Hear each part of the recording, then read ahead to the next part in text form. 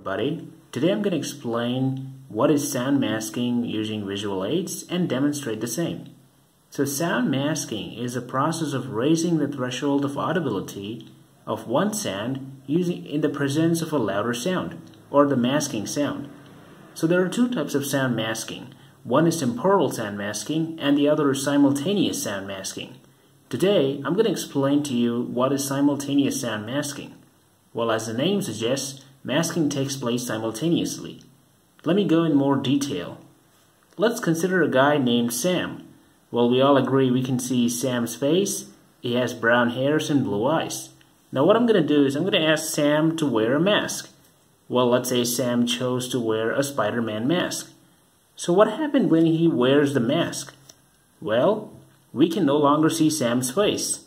Instead, we can see a Spider-Man mask. So what had happened? Did Sam vanish? Well, not quite.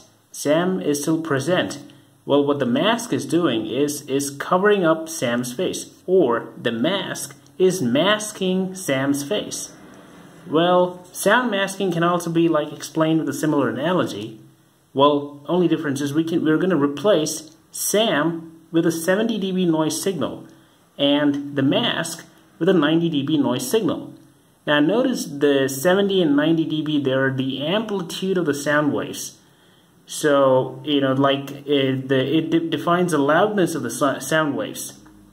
Well, for sound masking, the frequency doesn't really matter, but as long as the amplitude difference is really large.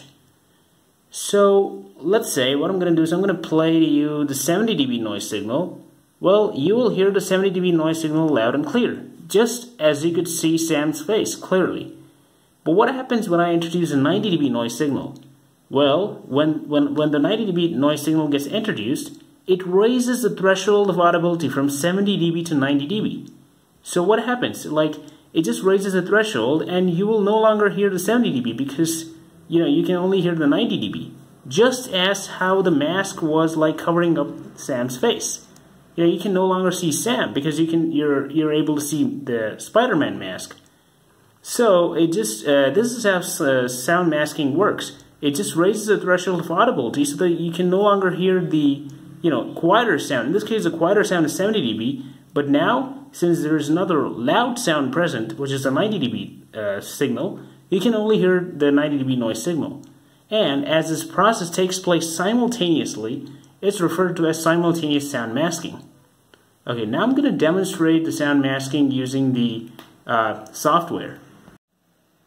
Hey there, this is a multi-tone generator app that I was talking about, so I'm going to use this to demonstrate the sound masking effect. So what I'm going to do is I'm going to play two notes, that is 1000 Hz and 2000 Hz, independently. I want you to listen how they sound independently, and then I'm going to play them together to demonstrate the sound masking effect. Alright, let's get started. Let me start by playing the 1000 Hz note.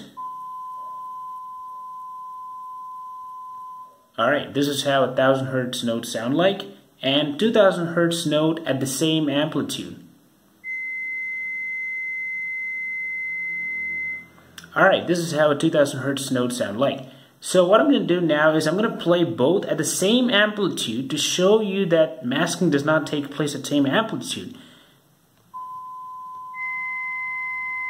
Clearly you can hear both the tones. So watch what happens when I increase the amplitude of this note. You should not be able to hear this note because this note will be masking this note. Alright, watch what happens.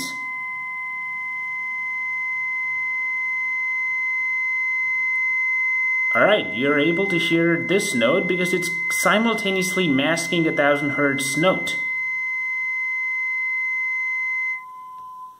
Alright, this is a quick demonstration of simultaneous sound masking.